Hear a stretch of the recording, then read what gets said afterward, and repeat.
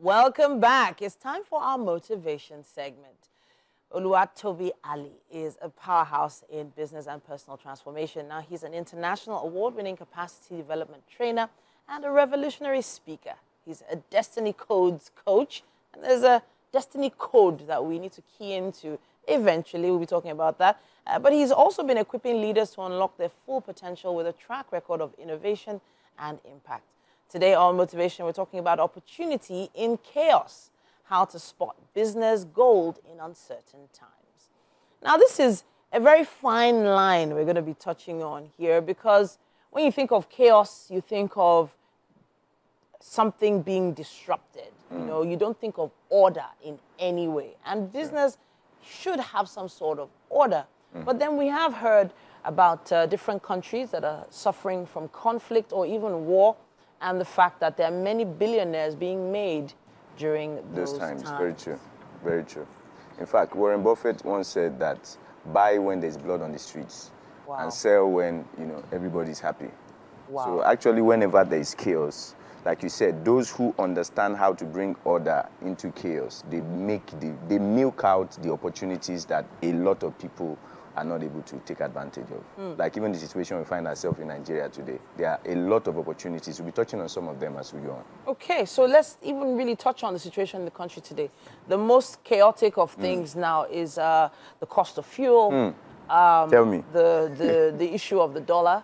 Yes. And of course, inflation, food crisis.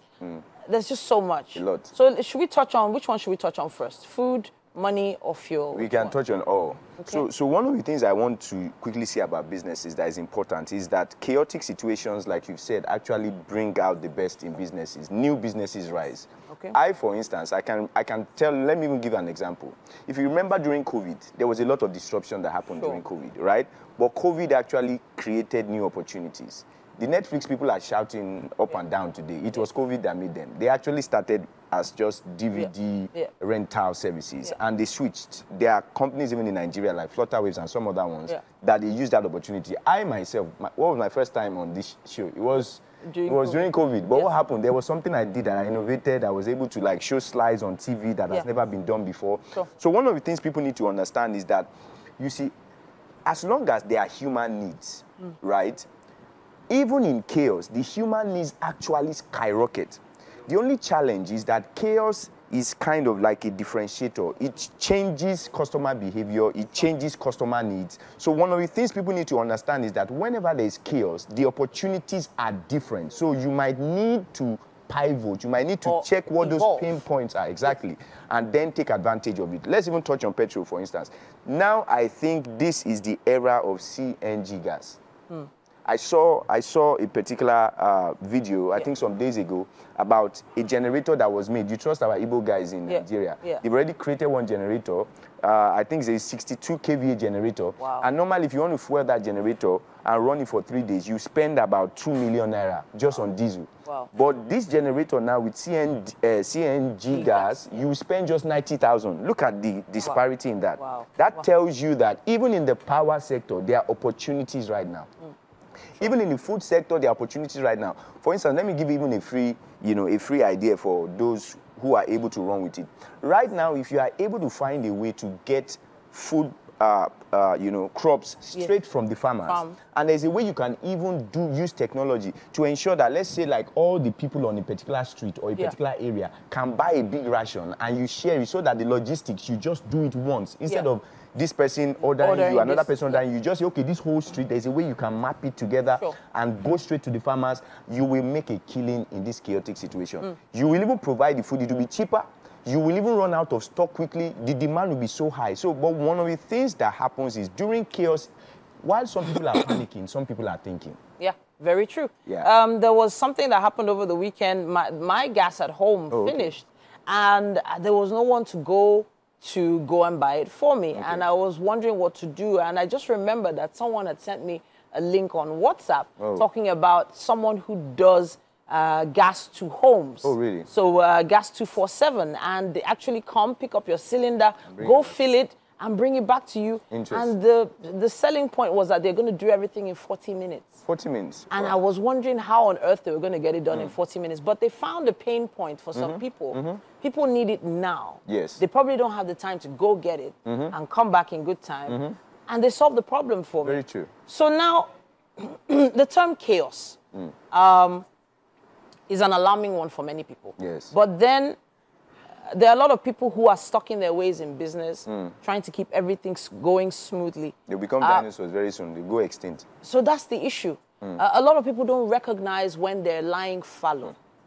So how do we expose to them that what they're doing isn't working? So the thing is this.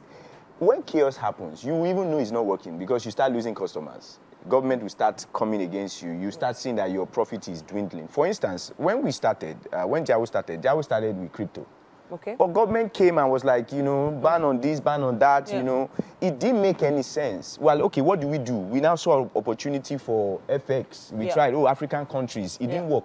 So one of the things that happens during chaos is that you will not get it right the first time. You need to experiment. Okay. So we experimented with FX transfer. How much is Kenyan shillings now? Can we find a way to get it cheaper? That didn't work until we realized that there was a huge opportunity in loans. Okay. For instance, yes, we are in that. We give loans to POS agents and you know market traders and that.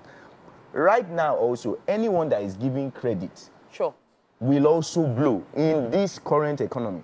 So one of the things you need to realize, once you see your profits are dwindling, you see that customer behavior, spending habits has changed, find out what those pain points are like you have mentioned. Experiment until you get it. There's no one that, in fact, if you get it the first time, it's a fluke because you will not be able to replicate it. So you might need to experiment until you get the right niche and the right service that your customer needs in that chaotic situation. It's actually interesting because another chaotic sector now is real estate, rentals. Yeah, that's true. And there was this young lady I spoke to about 2 weeks ago, and she and her partners had developed a loan facility for people that want to rent. So they're providing rental loans to be paid back over 2 years. Interesting. That's smart. And it's so interesting because they had started out with another type of financial business, and it wasn't working. And then they just discovered that the people that were coming to approach them were always looking for money for rent. Exactly. Rental for shops, rental for homes. And most of the time, people don't have the finance on hand. Not even now, in this present economy. So people are always looking for money. That's very smart of them. So, I mean, and I must say this, even for the big companies, during chaotic times, their biggest disadvantage is their bureaucracy and their size. During chaotic times, you need to be agile. You need to be able to think on your feet. You need to be able to pivot as quickly as possible. You need to be able to try this. If it doesn't work, you try something else, and you keep going until you get it. So business is not for the lazy. You know, one of the challenges we have in Nigeria is that people sing about money, people confess money, people sow for money, but they don't want to work for money. They don't want to work for money. So, and even as an entrepreneur, you will work your ass off, especially during chaotic times. But once you get it, you get it. In fact, it will almost be like blood money because you have tapped into a niche, you have tapped into an opportunity that a lot of people don't even know exists. Because while they are panicking, like I said, you are thinking. So interesting. Now, Tobi Alli is always with us every Monday for motivation. He's been with us for the past few weeks, and it's been very, very interesting. Hopefully, if you missed anything, you can always visit YouTube. Just search for TVC Entertainment, Wake Up Nigeria, and you'll catch past clips. Thank you so much, Tobi. A pleasure, as always.